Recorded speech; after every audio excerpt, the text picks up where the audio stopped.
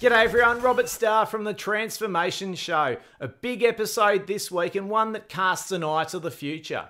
Have you noticed that all our devices are now almost all connected to the internet and all capturing large amounts of data? But is that data actually telling us any more that we know about ourselves and is giving us new insights?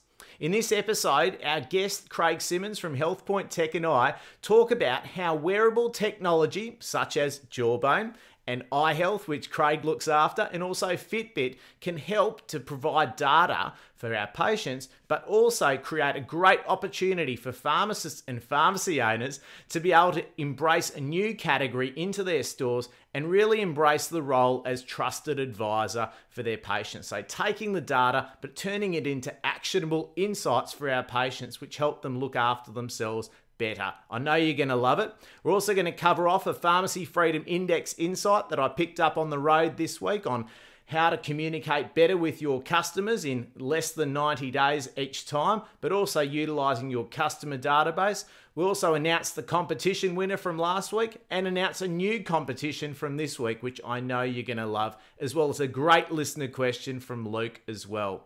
Head across to robertstar.com/episode 38. I'll see you in there.